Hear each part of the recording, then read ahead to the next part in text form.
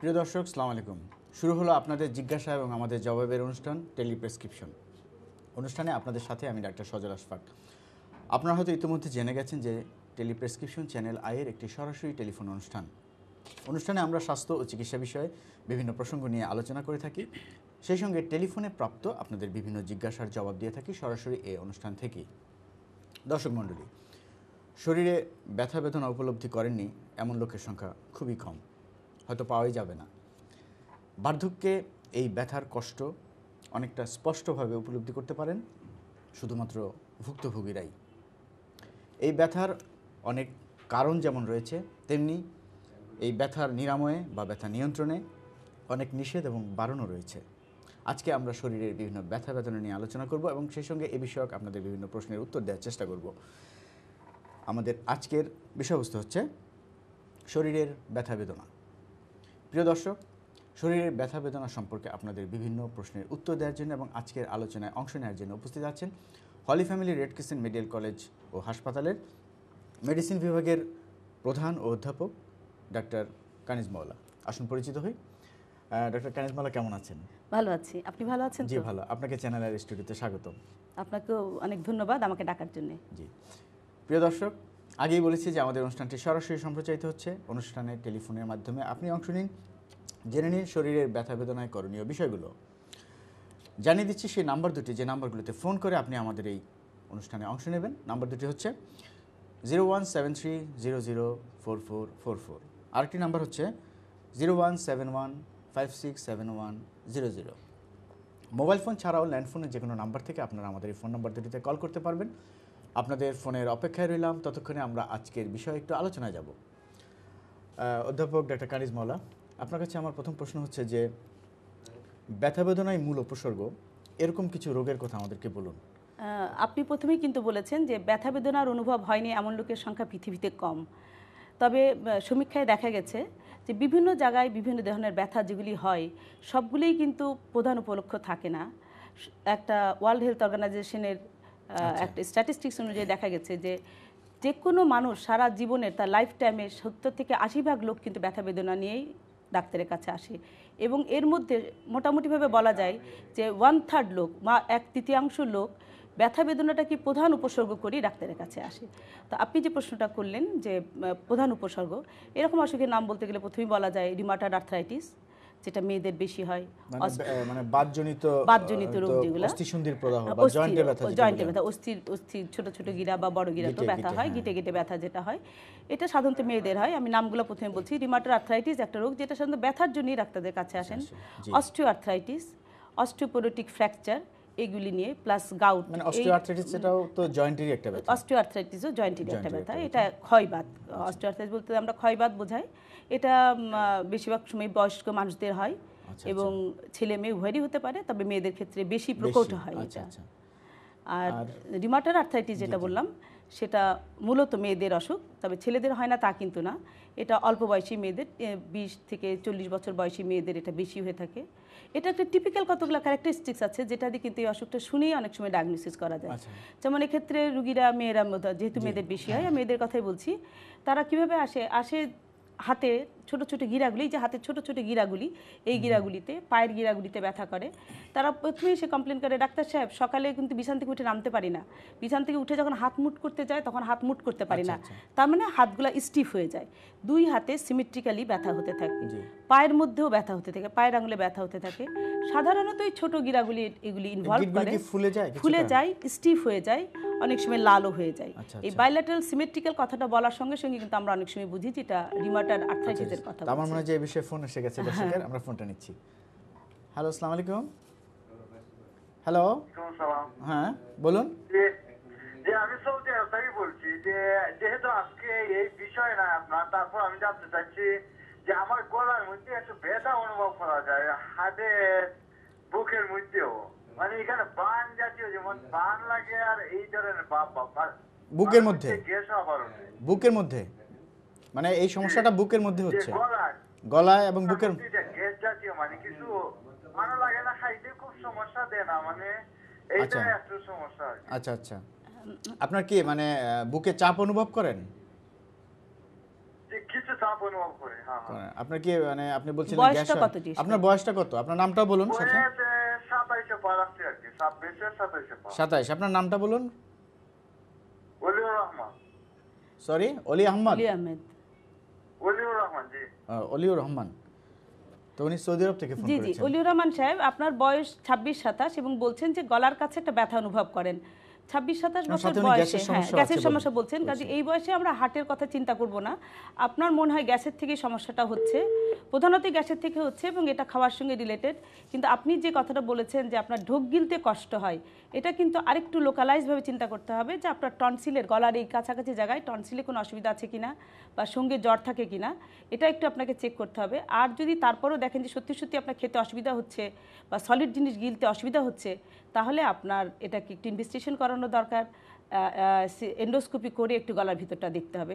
তবে প্রাথমিক অবস্থায় আপনি কিছু অ্যান্টাসিড জাতীয় খাবার খেতে পারেন, ওষুধ খেতে পারেন, আর সেই সঙ্গে খাওয়ার পরে খাড়া থাকবেন। খাওয়ার পরে যদি শুয়ে পড়েন তাহলে কিন্তু আপনার এই কষ্টটা আর একটু বেশি বাড়বে। কিছুক্ষণ বসে থাকতে হবে অথবা একটু হালকা হাঁটাহাঁটি করতে পারেন। এর সঙ্গে আমার একটা প্রশ্ন আছে, সেটা হচ্ছে যে দীর্ঘদিন যদি কারো অ্যাসিডের সমস্যা থাকে, মানে গলা জলে এরকম হয়, সেক্ষেত্রে কি অনেকদিন পরে গলা ব্যথা হতে পারে? এরকম সবসময় একটা ব্যথা? ঠিক সেটা অতটা উপরে হয় না। উনি যেভাবে বললেন, আমার ধারণা হলো যে উপরের দিকে বলছেন। এটা সাধারণত চেস্টের নিচের দিকে রেট্রোস্টার্নাল পেন ওখানে হয় এবং এখানে জ্বলতে পারে, সেটা রিফ্লাক্স ইসোফেজাইটিস বলা হয়, সেটা ওই ক্ষেত্রে হয়। কিন্তু উনি একটু উপরে বলছেন, সেজন্য ওনাকে দুই দিকেই খেয়াল রাখতে হবে। আচ্ছা, তো আমাদের দর্শকের আরেকটি ফোন এসেছে। হ্যালো, হ্যাঁ বলুন।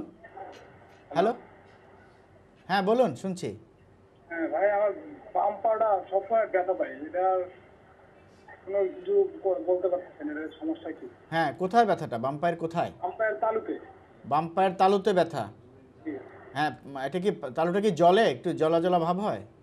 হ্যাঁ, মাঝে মধ্যে জ্বলা জ্বলা ভাব হয়। হ্যাঁ, তালুতে ব্যথা করে। কতদিন হলো এরকম? বয়সটা বলতে প্রায় বছরখানেক। বছরখানেক। আপনার বয়স কত? আমার 22 বছর। 22 বছর। আপনার ওজন কি বেশি শরীরের? আমার ওজন 57 কেজি। 57 কেজি। হ্যাঁ, আপনি কোথা থেকে ফোন করেছেন? আপনার পরিচয়টা বলুন। আমি কুমিল্লা থেকে, কুমিল্লা ক্যান্টনমেন্ট থেকে। কুমিল্লা ক্যান্টনমেন্ট থেকে। 57 কেজি ওজন এবং বয়স 22 বছর, তার মানে ওজন বেশি না। আমার মনে হয় আপনি কখনো কি পায়ে ব্যথা পেয়েছিলেন এরকম কিছু মনে করতে পারেন? হয়তো ব্যথা, জি জি, তাহলে তো ডায়াগনোসিস হয়ে গেল, কাটা বিঁধেছিল, সেটা হয়তো প্রপারলি ঠিক করতে পারেননি, সেটার কারণেই হয়তো ব্যথাটাই রয়ে গেছে। ব্যথাটা রয়ে গেছে। এক্ষেত্রে করণীয় কি হতে পারে? এক্ষেত্রে আমার মনে হয় উনি একটা পায়ের এক্সরে করে দেখতে পারেন যে সে কাটাটা রয়ে গেছে কিনা, এবং এটাকে রিমুভ করে ফেললেই সম্ভবত ঠিক হয়ে যাবে। মানে হয়তো ছোটখাটো একটা অপারেশন, ছোটখাটো একটা অপারেশন করে কাটাটা বার করে ফেলতে হবে ওনার, তাহলে এই সমস্যা সার্জনের সঙ্গে যোগাযোগ করা ভালো। তো ভাই, শুনলেন আপনার এই প্রশ্নের জন্য ধন্যবাদ। তো আমরা কথা বলছিলাম যে এই যে বাতজনিত ব্যথা। হ্যাঁ, আমরা রিউমাটয়েড আর্থ্রাইটিসের কথা বলছিলাম। এই ক্ষেত্রে আমরা মানে রোগীদের আপনারা কি করে থাকেন, কি ধরনের চিকিৎসা? রিউমাটয়েড আর্থ্রাইটিস যেটা বলছিলাম, এটা একটা ক্রনিক কন্টিনিউয়াস ডিজিজ। এটা কিন্তু সবসময় চলতেই থাকে, দীর্ঘদিন ধরে চলতে থাকে এবং মোটামুটি আমরা অ্যাকিউট ব্যথাতে একাটুকু হাতে পায়ে ব্যথা কখনই হতে পারে। এটা 6 সপ্তাহ পার হলে তখন আমরা একটা ডায়াগনোসিসের একটা ক্রাইটেরিয়া, যে 6 সপ্তাহ পার হলে এবং 2 হাতে যদি থাকে, মেয়ে যদি হয়, প্লাস কিছু ব্লাড টেস্ট আছে যেটা দিয়ে আমরা কনফার্ম করি। কিন্তু এইসব ক্ষেত্রে চিকিৎসা করতে গেলে রোগীকে রিঅ্যাসুরেন্স, কিছু এক্সারসাইজ এবং অনেক ওষুধ দিতে হবে।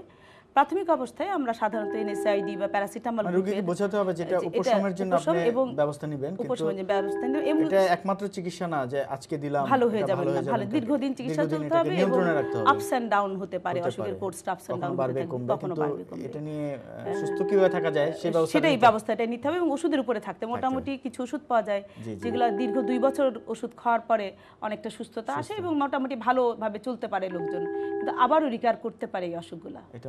এটা মাথায় রাখতে হবে সবসময়। আমাদের দর্শকের একটি ফোন নিচ্ছি।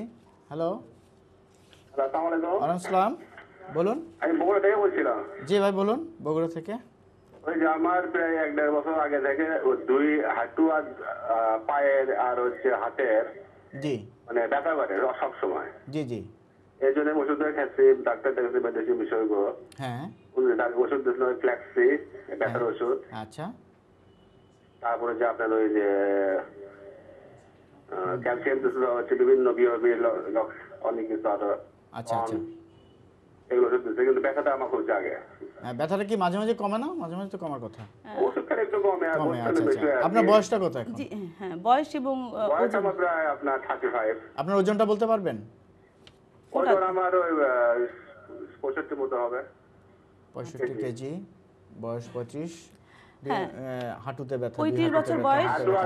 হাঁটু আর আপনার হাঁটুর 2 গিরা, পায়ের আর হাতের 2 গিরা চাপ দেওয়া থাকে, রক্ত ব্যথা লাগে, খুব ব্যথা করে। জি জি তার মানে বোঝা যাচ্ছে যে ওনার বড় বড় গিরাগুলিতে ব্যথা হচ্ছে। হ্যাঁ, এটা এই ধরনের বাউল রিলেটেড হতে পারে। সাধারণত পুরুষ মানুষ এবং যেই বয়স উনি বললেন সেই বয়সে যদি মাল্টিপল জয়েন্ট পেন, মানে বড় বড় গিরাগুলিতে যদি ব্যথা থাকে, ছোটোগুলিতে আমি বলেছি রিমাটয়েড আর্থ্রাইটিস হয়, যদি বিগ জয়েন্টস ইনভলভমেন্ট হয় তাহলে সাধারণত ছেলেদের যেগুলো হয়ে থাকে সেটা অ্যাঙ্কাইলোজিং স্পন্ডিলাইটিসের জন্য, অথবা বাউল রিলেটেড, অথবা পেটের যে অসুখগুলি থাকে, পেট খারাপ, যেখানে chronic bowel disease, inflammatory bowel disease যেগুলি বলা হয় সেইগুলির সঙ্গে, যেমন আলসারেটিভ কোলাইটিস, ক্রনস, এই জাতীয় কিছু অন্ত্রের খাদ্যনালীর কিছু অসুখ আছে। ওনাকে জিজ্ঞেস করলে ভালো হতো যে ওনার পায়খানাও সমস্যা আছে কিনা, তাদের সঙ্গে এই ধরনের আর্থ্রাইটিসটা জড়িত থাকে। এবং উনি যে ওষুধ খেয়েছেন এগুলি কিন্তু প্রাথমিক অবস্থায় এই এনএসআইডি গ্রুপের ওষুধই দিতে হবে, কিন্তু যদি তার খাদ্যনালীর সঙ্গে জড়িত থাকে এই ব্যথাগুলি, সেইগুলি নির্দিষ্টভাবে কিছু কিছু চিকিৎসা আছে। তখন সেগুলি চিকিৎসা করলে এটা উপশম হয়ে যাবে। তো ধন্যবাদ আপনার প্রশ্নের জন্য। তা আমি একটা এটার সাথে জানতে চাচ্ছি, আচ্ছা ঠিক আছে, আমি পরে আসি প্রশ্নটাতে। দর্শকের ফোন এসে গেছে। হ্যালো হ্যালো, হ্যাঁ হ্যালো। জি, আমার এই পেটের বাম সাইডে কিছুদিন যাবত খুব ব্যথা করছে। আমি ক্রিকেট খেলি তো, যে আমি বল করার পরে আমার এমন একটা ব্যথা হয়েছে যে আমি এখন আর কিছু মানে ভারী কোনো জিনিস মারতে পারি না, ঢিলা মারতে পারি না। আচ্ছা, আপনার এটা ব্যথাটা কদিন হলো? ব্যথাটা 2 সপ্তাহ হবে। আগে মনে করেন কিছু কিছু হালকা হালকা ব্যথা হতো, হাসলেও 1-2 সাইডে ব্যথা হতো। হ্যাঁ, এখন বেশি বেড়ে গেছে, এখন আর ব্যথাটা যাচ্ছে না। আচ্ছা, আপনি কি অনেকদিন গ্যাপ দিয়ে তারপর আবার নতুন করে ক্রিকেট খেলা শুরু করেছেন? জি না, মানে আপনি রেগুলার করছেন না, তারপরে ব্যথা হচ্ছে? এটা আপনার বয়সটা কত? বয়স অনেক কম হবে। কত বয়স আপনার? 17। হ্যাঁ, বাঁ দিকের ব্যথা, কাজে আমরা অ্যাপেন্ডিক্স সহজে চিন্তা করতে চাইবো না।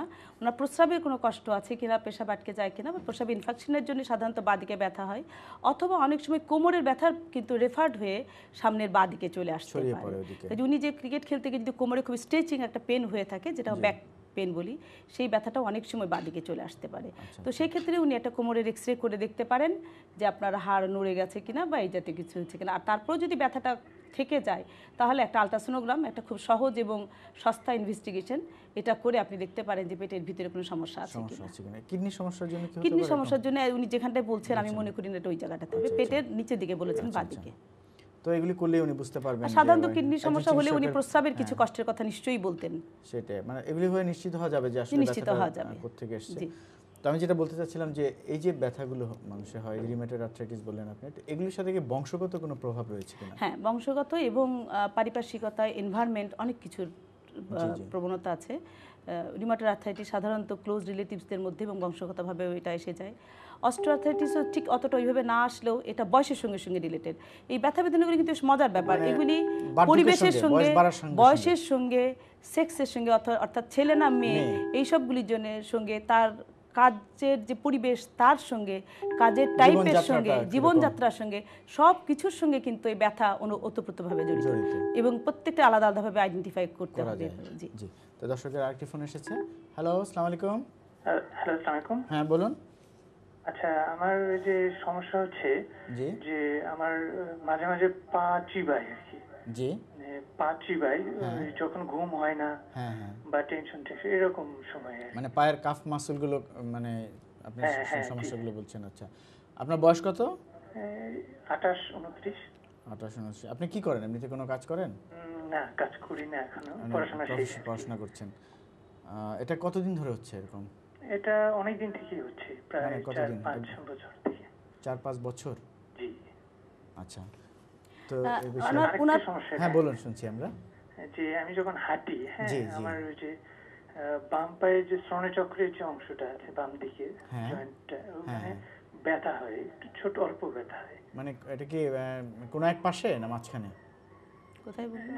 মানে হিপের জয়েন্টের ওদিকে, হিপের দিকে, মাঝখানের দিকে। হ্যাঁ ওনার মানে ভিতরের দিকে না, বাইরের দিকে কক্সিজিয়াল রিজিয়ন বা ইয়ে। তো আমি ওনার প্রশ্নের উত্তর দেওয়ার আগে আরেকটা কথা বলতে চাই, সেটা হচ্ছে মজার ব্যাপার যে আমরা যে এই যে ব্যথা বেদনার কথা বলছি, এটা কিন্তু আসলেই খুব মজার যে এই ব্যথা বেদনার যত কষ্ট নিয়ে লোকজন আসে, খুব কম ক্ষেত্রেই কিন্তু ব্যথার একটা জেনুইনিটি থাকে। ব্যথাটা যে অরিজিনাল অর্গান রিলেটেড বা ধরেন জয়েন্টের থেকে বা কিডনি থেকে বা হার্ট থেকে যেখান থেকে ব্যথা হচ্ছে, ব্যথা কিন্তু খুব কম ক্ষেত্রেই একটা অর্গান ভিত্তিক হয়। বেশিরভাগ ক্ষেত্রেই কিন্তু এটা নন স্পেসিফিক, নির্দিষ্টভাবে বলা যায় না, নির্দিষ্ট বলা যায় না, এবং অনেকটা কল্পনাপ্রসূত। এবং ব্যথার কিন্তু অনেকগুলি ফ্যাক্টর আছে। ব্যথা তো এমন একটা জিনিস যেটা দেখাও যায় না, ধরাও যায় না, মাপাও যায় না। কাজেই ব্যথা অনুভবের ব্যাপার, এবং এই অনুভবটার সঙ্গে তার যে ব্যথাটা অনুভব করছে তার মানসিক অবস্থা, তার অ্যাংজাইটি, তার ডিপ্রেশন, তার কর্মক্ষেত্রে, এইগুলোও কিন্তু রিলেটেড। কাজে এইভাবেই কিন্তু ব্যথাটা আসে। কাজে এই যে ইয়াং বয়সের একজন লোক বলছেন যে তার ব্যথা করছে, এটার কতটুকু তার সত্যিকারের ব্যথা এবং কতটুকু তার অ্যাগনি থেকে হচ্ছে সেটাও সবসময় আমাদের কনসিডার করা উচিত। তো ব্যথা উনি যেটা বলেন, জেনুইন কারণ যেগুলি হতে পারে আপনার ব্যথার, যে কোমরের হাড় একটু নড়ে যেতে পারে বা ওখানে ক্ষয় হতে পারে যদি খেলাধুলা করেন বা খুব কোমরে চাপ পড়ে এমন কাজ করেন সেটাতে। আর ক্যালসিয়ামের অভাবে অনেক সময় যে চিবানো ব্যথা যেটা বলছেন সেটা হয়। প্লাস যদি আপনি দুশ্চিন্তায় ভোগেন তাহলেও কিন্তু রাতে জেগে থাকলে মনে হয় যে হাতে পায়ে কোথাও একটু ব্যথা হচ্ছে, এটাকে একটা সোমাটাইজেশন বলে ব্যথার। যে ঘুম আসছে না, দুশ্চিন্তা করতেছেন, তখন হয়তো মনে হচ্ছে হাতের এখানে ব্যথা করছে অথবা পায়ে ব্যথা করছে, এরকম একটা ফিলিংস হয়। তো এইসব জিনিস হলেই ইগনোর করা উচিত না, দেখে নিতে হবে অবশ্যই, কিন্তু এটাও মাথায় রাখতে হবে যে এটা সবসময় অর্গান ভিত্তিক নাও হতে পারে। দর্শক আরেকটি ফোন নিচ্ছি। হ্যালো, আসসালামু আলাইকুম। হ্যাঁ বলুন। হ্যালো, হ্যাঁ, হাতের আর পায়ে প্রচন্ড ব্যথা হয়। আচ্ছা বলুন। ওই রাত্রিবেলা কোনো বাচ্চাদের যে খুঁজে না নিলে আমি ঘুমাতেই পারি না। আচ্ছা আচ্ছা, কতদিন ধরে ব্যথাটা? এটা বছর প্রায় 2 বছর 3 বছর হবে। বয়স কত? আপনার বয়সটা কত? আমার বয়স 50। 50 বছর।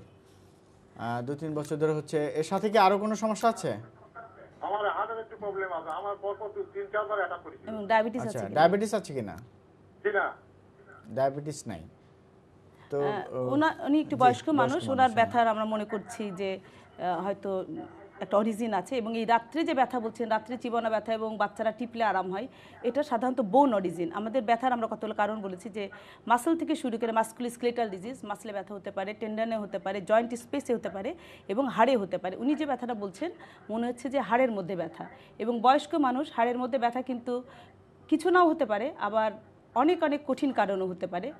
এমনকি ম্যালিগনেন্ট ডিপোজিশনে হতে পারে, মেটাবলিক বোন ডিজিজের জন্য হতে পারে, ক্যালসিয়াম ডিফিসিয়েন্সির জন্য হতে পারে, ডায়াবেটিসের জন্য উনি এরকম ব্যথা ফিল করতে পারেন। তাছাড়া কিছু কঠিন অসুখ আছে যেগুলো লিকুইমিয়াজ আছে, সেইগুলোর জন্যও কিন্তু হতে পারে। তো ওনার যদি পারসিস্টেন্টলি এরকম ব্যথা থেকে যায় তাহলে আমি ওনাকে সাজেস্ট করব একটু ইনভেস্টিগেশন করার জন্য। যেহেতু অনেক বেশি, একটু ইনভেস্টিগেশন করার জন্য একটু সাজেস্ট করবে। বিশেষ করে calcium level, phosphorus level, ESR, রক্তের কতটুকু হিমোগ্লোবিন আছে, এইগুলি দেখে স্ক্রিনিং টেস্ট করে তারপরে পরবর্তীতে সেই মতো উনি ইনভেস্টিগেশন। ভয় পাওয়ার মতো খুব বেশি কিছু এই মুহূর্তে বলতে পারছি না, কিছু না করলে হয়তো বলা যাবে না, আবার দেখা গেল কিছু কঠিন বার হয়ে যেতেও পারে, কাজে এটা দেখে নেওয়া ভালো। তা আমরা প্রায়শই আরও একটি ব্যথার কথা শুনি, সেটা হচ্ছে ওই যে বলেন আপনারা গাউট, হ্যাঁ, তো বা গেটে বাত। তো এই ক্ষেত্রে এটা কি এটার সাথে অন্যান্য যে আপনি বললেন রিউমাটয়েড আর্থ্রাইটিস বা অস্টিওআর্থ্রাইটিসের সাথে এটার পার্থক্যটা কোথায়? না, এটাও জয়েন্টের, অবশ্যই জয়েন্টের একটা ডিজিজ। এটা ছেলেদের একটু বেশি হয় এবং এটা সাধারণত বুড়ো আঙ্গুলের বা পায়ের বুড়ো আঙ্গুলের জয়েন্টের মধ্যে দুইটা ছোট গিরার মাঝখানটা ফলে, এবং টিপিক্যালি এটাই হচ্ছে টিপিক্যাল প্রেজেন্টেশন যে ওই জায়গাটায় ফলে। বিশেষ করে ধরেন আগের দিন যদি একটু রিচ ফুডের সঙ্গে একটা সম্পর্ক আছে, যদি আগের দিন দাওয়াত টাওয়াত খেয়ে আসলে পরের দিন হয়তো এরকম একটা ব্যথা হয়ে যায়, সিভিয়ার রিচ ফুড বলেছি, চর্বি জাতীয় খাবার খেলে। আর সিভিয়ার খুব বেশি ব্যথা, একদম সুচ ফোটানোর মতো সিভিয়ার ব্যথা হয়, লাল হয়ে যায়, জয়েন্টটা ফুলে যায়। এটা একটা মেটাবলিক বোন ডিজিজ এবং এটাতেই সঙ্গে সঙ্গে চিকিৎসা দিতে হয়। আমাদের দেশে এটা প্রচুর চিকিৎসা আছে এবং এটা মোটামুটি ভালো হয়ে যায়, খুব কঠিন অসুখ কিছু না, ওষুধ আছে এবং ভালো হয়ে যায়। হ্যালো, আসসালামু আলাইকুম। হ্যাঁ, আমি ফেনী থেকে নুর ইসলাম বলছি। জি বলুন নুর ইসলাম সাহেব। ওই ভাই, আমি মোটরসাইকেল চালাচ্ছিলাম, ওই যে অ্যাক্সিডেন্ট করে একটু কোমরে ব্যথা পাইছি। আচ্ছা, কতদিন আগে সেটা? এখন এই যে ডাক্তার সাথে দেখালাম, উনি এক্সরে করার জন্য বললো, আমার কোনো ব্যথা বা কোনো দোষ পাই নাই। আচ্ছা, আপনার দুর্ঘটনাটা কতদিন আগে? এটা 1 বছর হ্যাঁ, সরি, 1 বছর আগে। আচ্ছা বলুন। এখন এখন ডাক্তার কোনো সমস্যা পাই নাই, আমি ওই যে মোটরসাইকেল চালাতে গেলে কোমর নিচে একটু ব্যথা অনুভব করতেছে। এখন এটা কি গুরুতর কোনো কিছু কিনা, এটা একটু কাইন্ডলি জানার জন্য আমার কাছে। আপনার যখন কিছু পাওয়া যায় না, ডাক্তার সাহেবরা দেখেছেন নিশ্চয়ই, এক্স রে করেছেন, কিছু পাওয়া যায় নাই, তা আপনার ব্যথাটাও বলছেন অল্প, এটা সাধারণত কিছুদিন থেকে যায়। আপনি প্রথমত শক্ত একটা বিছানায় শোবেন এবং যতক্ষণ শোবেন টান টান হয়ে শোবেন। তারপর যদি ব্যথাটা থাকে, ব্যথার ওষুধ তো নিশ্চয়ই খেয়েছেন, মাসেল রিল্যাক্সেন্ট কিছু পাওয়া যায় যেগুলি আপনার যে রাত্রেবেলা শোয়ার সময় মাংসগুলি একটু ঢিলা করে দেয়, মাংসপেশিগুলি, তাতে ব্যথার প্রবণতাটা অনেকটা কমে যেতে পারে।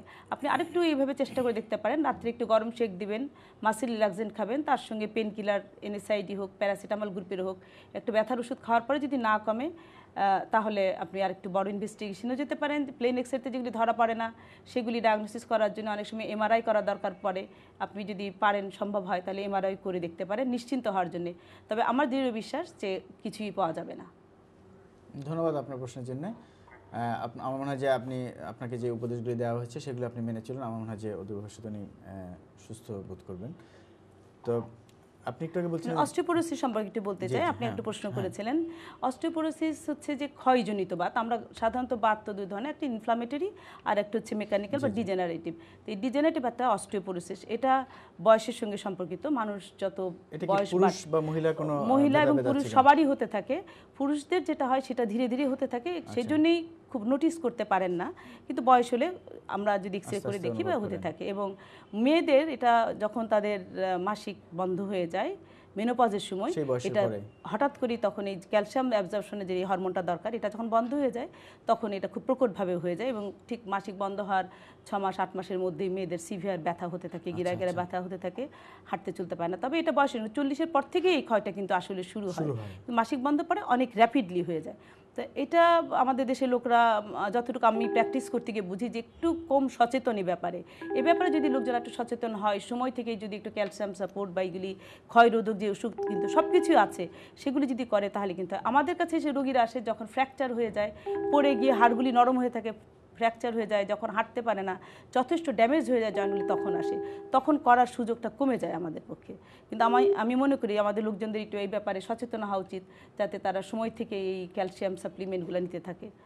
আর এটা অনেকে আরও যারা সচেতন তারা আমাদের দেশে বোনের ঘনত্ব দেখার জন্য বেশ কিছু মানে এখন করা যায়, বোন ডেনসিওমেট্রি বলে, সেটা বোঝা যায় যে বোনের ঘনত্ব কতটুকু এবং তার ফ্র্যাকচার হওয়ার প্রবণতা কতটুকু, সেক্ষেত্রে চিকিৎসা কিন্তু দেওয়া যায়। সেটাকে ঘনত্ব ওষুধের চিকিৎসা, যে হাড়ের যে অ্যাবজর্পশনটা হয় ক্যালসিয়ামটা, এটা বাড়ানোর জন্য ওষুধ পাওয়া যায়, সেই মজবুত করার জন্য, যাতে চট করে পড়ে গেলে ভেঙে না যায়, সেটার জন্য বাজারে প্রচুর ওষুধ আছে। এগুলো খেলে সুস্থ, যেহেতু আজকাল মানুষ অনেক দিন বাঁচছে এবং নিজে সবাই চায় যে সচলভাবে বাচ্চাটা বড় কথা, নিজে হেঁটে চলে বাঁচতে চায়, নিজের কাজ নিজে করে শেষ মুহূর্ত পর্যন্ত যেতে চায়, সেই জন্য যতক্ষণ সুস্থ থাকা যায় সেটাই চেষ্টা, সবাই সেটাই কাম্য।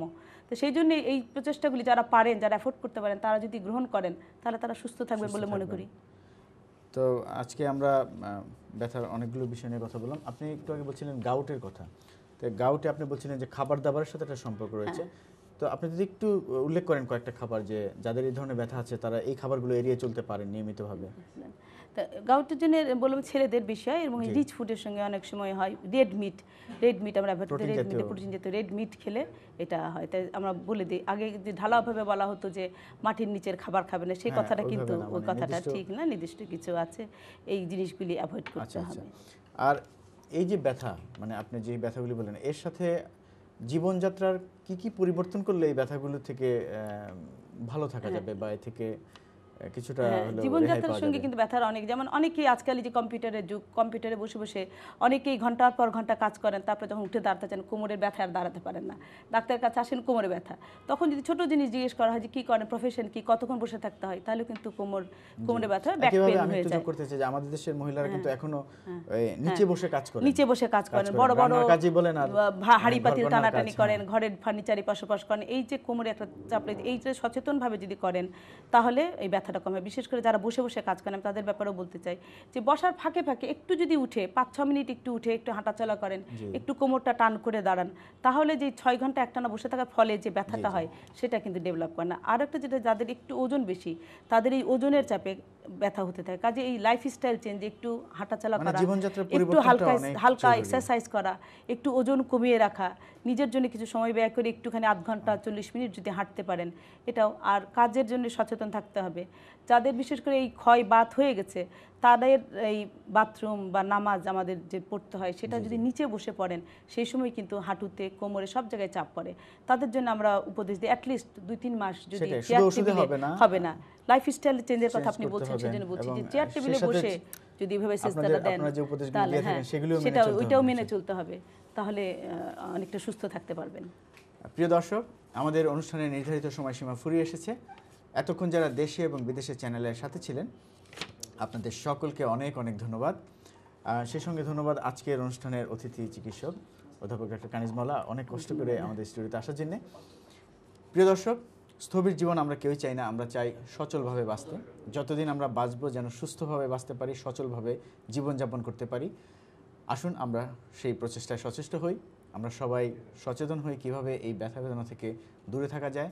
জীবনযাত্রার পরিবর্তন এনেই হোক আর ওষুধ দিয়েই হোক। সবাই সুস্থ থাকুন, ভালো থাকুন। আগামী অনুষ্ঠানে অন্য কোনো বিষয় নিয়ে আবার দেখা হবে। আল্লাহ হাফেজ।